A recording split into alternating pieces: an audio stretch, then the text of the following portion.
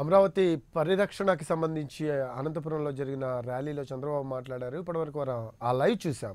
ఇక తెలంగాణ ఆంధ్రప్రదేశ్ రాష్ట్రాల ముఖ్యమంత్రులు కేసీఆర్ వైఎస్ జగన్మోహన్ రెడ్డిలు ప్రగతి భవన్లో భేటీ అయ్యారు. సాయంత్రం వరకు సమావేశం సాగే అవకాశం కనబడుతుంది. రెండు రాష్ట్రాల్లో తాజాగా నెలకొన్న పరిణామాల నేపథ్యంలో మళ్లీ ఇద్దరు సమావేశం కావాలని నిర్ణయించుకున్నారు. గోదావరి కృష్ణా నదుల అనుసంధానంపై ప్రధానంగా వీరిరువురి మధ్య చర్చ జరిగే వీలుందని తెలుస్తోంది.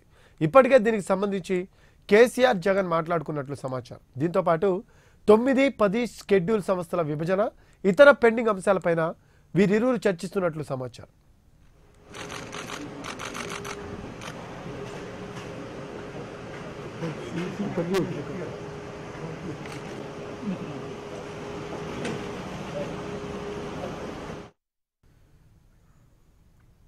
ఇదే అంశానికి సంబంధించి మరింత సమాచారం అందించడానికి మా Prime9 న్యూస్ కరెస్పాండెంట్ ప్రవీణ్ అందుబాటులో ఉన్నారు. ప్రవీణ్, దాదాపుగా గంటన్నరలో రాష్ట్ర ముఖ్యమంత్రి సమావేశం కూడా కొనసాగుతుంది. సమావేశంలో మాత్రం పూర్తయిన పత్రము ఇరిగేషన్ సంబంధించిన అంశాలతో పాటు పెండింగ్ లో ఉన్న అంశాలపైన కూడా చర్చిస్తున్న పరిస్థితి మాత్రం ఉంది. షెడ్యూల్ సంబంధించిన షెడ్యూల్లో ఏవైతే అంశాలు గతంలో పొందబడ్డారో అంశాలపైన కూడా పూర్తి స్థాయిలో గతంలో కూడా చర్చించిన పరిస్థితి మాత్రం ఉంది. షెడ్యూల్ 9, 10లో ఉన్న విభజన హామీల చట్టాలకు సంబంధించిన రెండు రాష్ట్రాల మధ్య ఒక ఏకాభిప్రాయాన్ని కూడా రావట్లేదని చెప్పేసి కూడా రాష్ట్ర ముఖ్యమంత్రి కూడా పూర్తి ఒక భావన పెద్ద పరిస్థితులనే ఈ నేపథ్యంలో మాత్రమే సమావేశం జరుగుతుందని చెప్పుకోవచ్చు.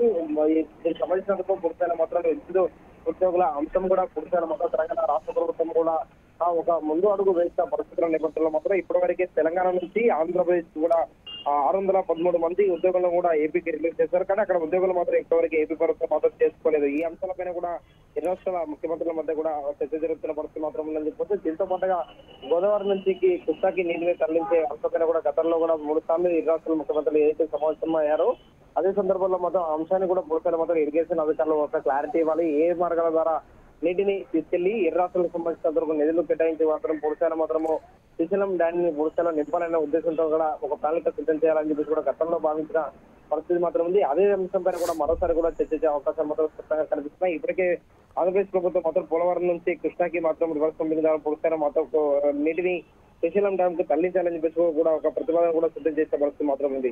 అయితే ఎక్కడి నుంచి అంటే ఇక్కడ గోదావరి నుంచి నీటిని కృష్ణాకి తరలిస్తే తక్కువ మొత్తంలో కూడా అమౌంట్ ఖర్చు అవుతుందో ఎలాంటి ప్రతిపాదనలు 3 స్థాయిలో సిద్ధం చేయాలనే అంశాలపైన కూడా చర్చిస్తున్నట్టు కూడా సమాచారం మాత్రం అందుతున్న పరిస్థితి మాత్రం ఉంది. ఇదే సందర్భంలో మాత్రం పూర్తిగా ఇరిగేషన్ సంబంధించినంత వరకు ఆంధ్రప్రదేశ్ రాష్ట్రం వాడుకునే విధంగా కూడా తెలంగాణ నుంచి ఇంకా ఏమైనా అవకాశాలు ఉన్నాయా, ఈ పూర్తిగా మాత్రం ఏ విధంగా నీటిని తెలంగాణ అలాగే విధంగా ఆంధ్రప్రదేశ్ రాష్ట్రాలు కూడా ఉపయోగించుకునే విధంగా కూడా ఉంటుందనే విషయాలపైన కూడా ఇరు రాష్ట్రాల ముఖ్యమంత్రులు మాత్రము ఆ సమావేశాల్లో మాత్రం చర్చిస్తున్న పరిస్థితి మాత్రం ఉందని చెప్పొచ్చు. దీంతో పాటుగా ఉద్యోగుల సమస్య మాత్రం ఇప్పటివరకే ఆంధ్రప్రదేశ్ లో మాత్రం ఒక విధంగా మాత్రం వాళ్ళు ధర్నాలు చేస్తున్న పరిస్థితి మాత్రం ఉంది. తెలంగాణ నుంచి ఆంధ్రప్రదేశ్ వెళ్ళిపోయిన తర్వాత 613 మంది ఆ ఉద్యోగుల భవిష్యత్తు ఏంది అనే విధంగా కూడా వాళ్ళ ధర్నాలు చేసిన పరిస్థితి మాత్రం ఉంది. ఇదే సందర్భంలో మాత్రం దీనిపైన కూడా పూర్తిగా మాత్రము ఇరు రాష్ట్రాల ముఖ్యమంత్రులు సమావేశమైన పరిస్థితి మాత్రం ఉందని చెప్పుకోవచ్చు.